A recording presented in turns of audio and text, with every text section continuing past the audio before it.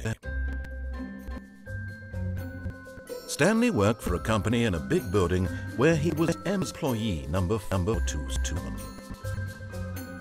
Employee number 427's job was simple. He sat at his desk in room 427 and he pushed buttons on a keyboard.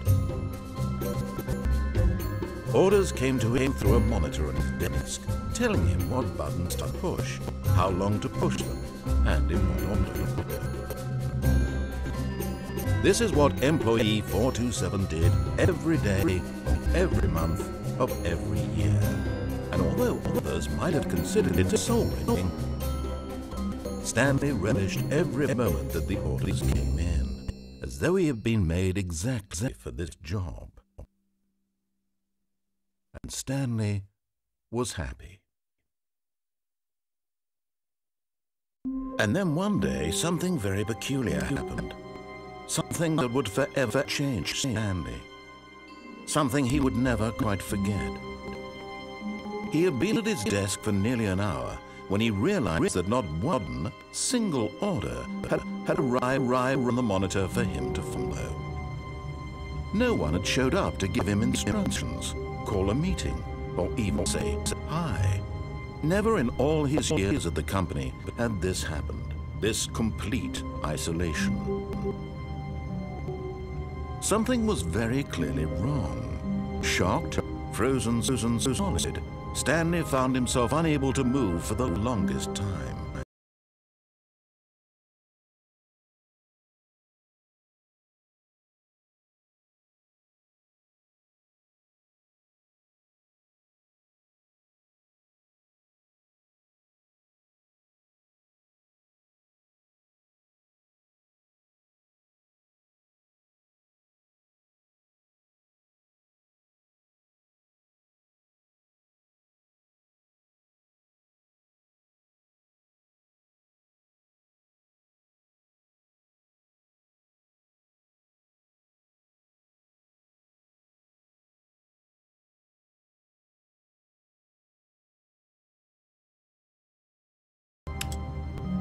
But as he came to his wits and regained his senses, he got up from his desk and stepped out of his office.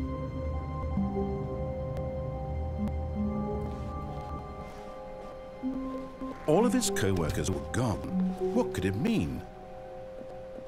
Stanley decided to go to the meeting room. Perhaps he had simply missed a memo.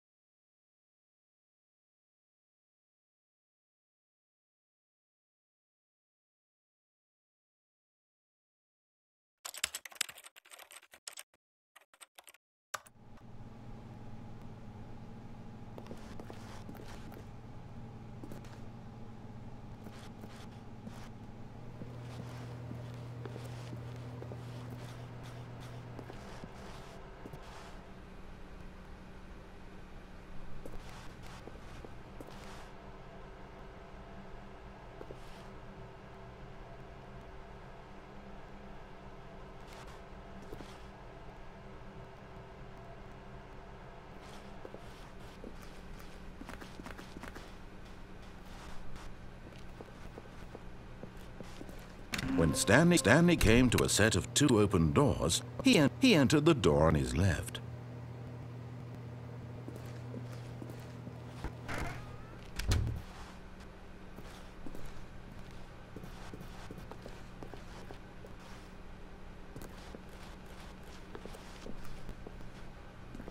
Yet there was not a single person here either. Feeling a wave of disbelief, Stanley decided to go up to his boss's office, hoping he might find an answer there.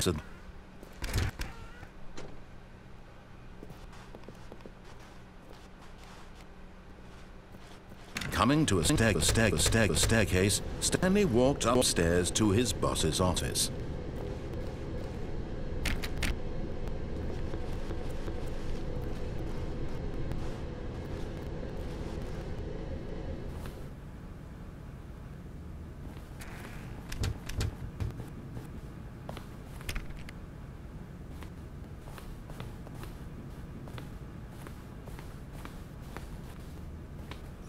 Stepping into his manager's office, Stanley was once again stunned to discover not an indication of any human life. Shocked, unraveled, Stanley wondered in disbelief who orchestrated this. What secret was being held from him? What he could not have known was that the keypad behind the boss's desk guarded the terrible truth that his boss had been keeping from him. And so the boss had assigned it an extra secret number, 2884445. But of course, Stanley couldn't possibly have known this.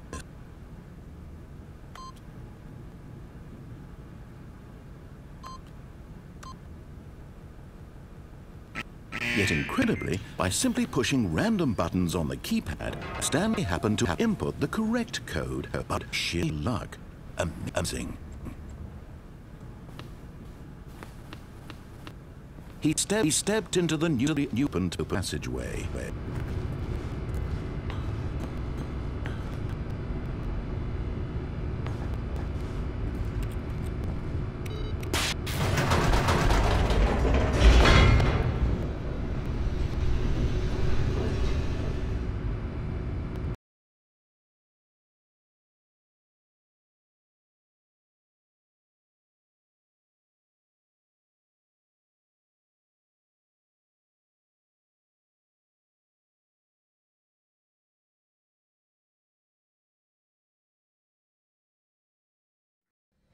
Descending deeper into the building, Stanley realized he felt a bit peculiar.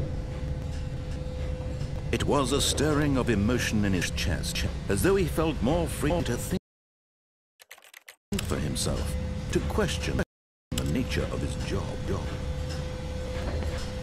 Why did he feel this now, when for years it had never occurred to him? This question would not go unanswered for long.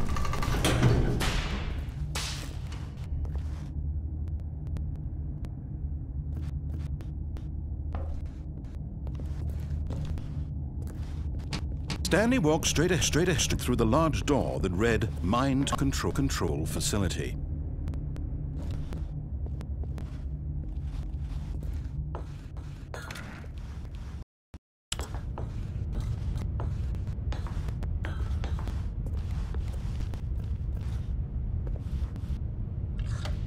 The lights rose on an enormous room packed with television screens. What horrible secret did this place hold? Stanley thought to himself. Did he have the strength to find out?